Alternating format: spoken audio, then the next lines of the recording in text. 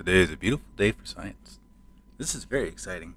This region, yesterday, in looking at it, was not that extensive. It had a very patternized polarity, very structured, organized. The constant flaring showed that there was a restructuring going on, but didn't seem like anything extensive. And looking at what we saw yesterday, since yesterday, we are actually seeing the introduction of a new positive umbra that's occurring directly before the main leading umbra. And on that basis, it just takes this region from that high C class and rapid activity to a whole different level. Very exciting. So yeah, this has actually well exceeded my expectations. But we're seeing that this leading umbra here is shifting its shape and being restructured.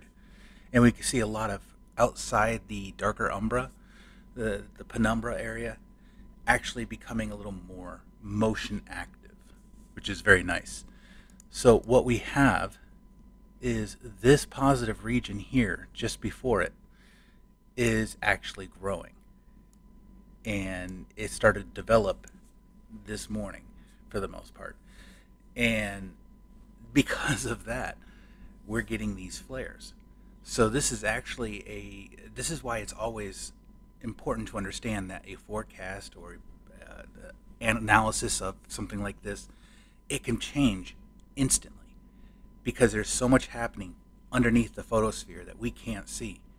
And in an instant, that can change. The thing is with this, I would have actually expected them to escalate the proton event possibility as well, being that this is a surface change, significant surface change, but I wouldn't say it's a super high probability. I would say it is a possibility of a proton event. Most likely what we're going to see is more of the loops being transferred and the energy being transferred over as this closer leading positive umbra grows, becoming a shorter path of least resistance.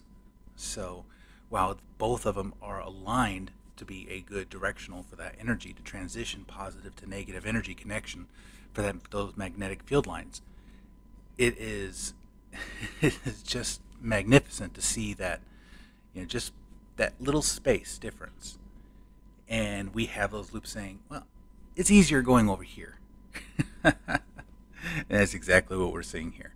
So this umbra right here is growing. And this is a new umbra. And as that umbra grows, it's going to be stealing from this umbra here, which used to be the primary leading umbra. And that's why we're seeing these flares currently. Quite beautiful.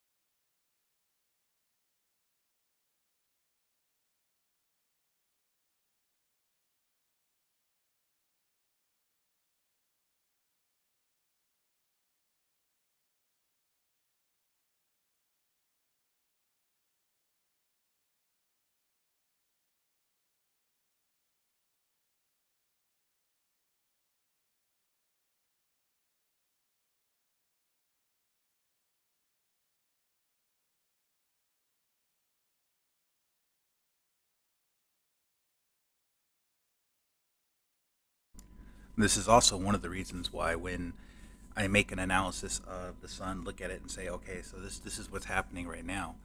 I check it every single day, because the very next moment it can change. On top of that, I could be wrong, and I'd rather correct myself and find what's right than just stand on the hill of, well, I said this. I, for me, science is front and center. I'm more of just the observer and the person that's looking at the data and trying to interpret it to the best of my ability.